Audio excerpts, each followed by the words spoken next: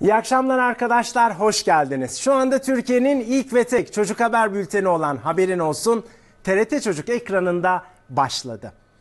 Bugün 17 Şubat Perşembe akşamı, ben Burak Sezen, işte ilk haberimiz.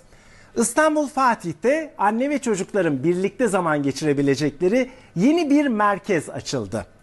Atölyeler, kütüphane ve pek çok etkinliğin yer aldığı bu eğlenceli merkezi biz de ziyaret ettik. TRT Çocuk'ta Haberin Olsun başladı.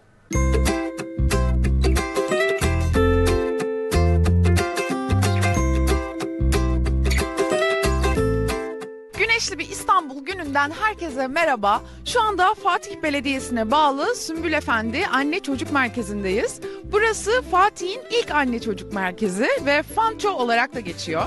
Şimdi bakalım çocuklar ve anneleri burada nasıl vakit geçiriyor?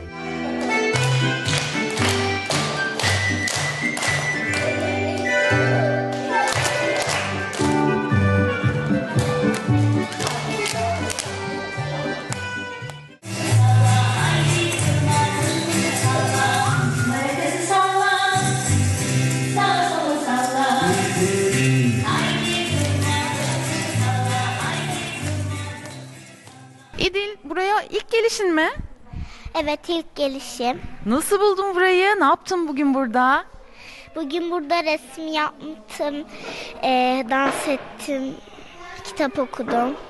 Çok güzel. Beğendin yani burayı. Önümüzdeki zamanlarda da gelmeyi düşünüyor musun? Düşünüyorum tabii ki de. Çok beğendim zaten. Erva'cığım, Fanço'da neler yapıyorsun?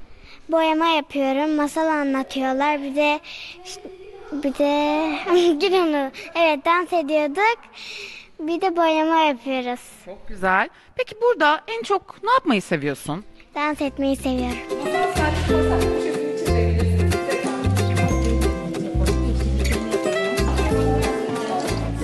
Etkinlik takvimlerimiz haftalık olarak oluşturulmakta.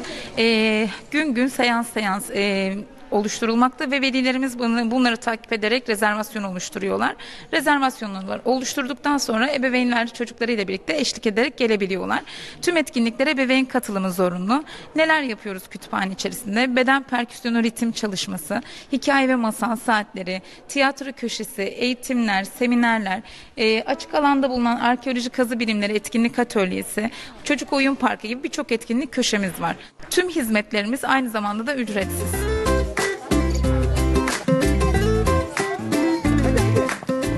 Siz de 4-10 yaş arasındaysanız annenizle ya da velinizle birlikte pazar hariç her gün Fanço'yu ziyaret edebilirsiniz.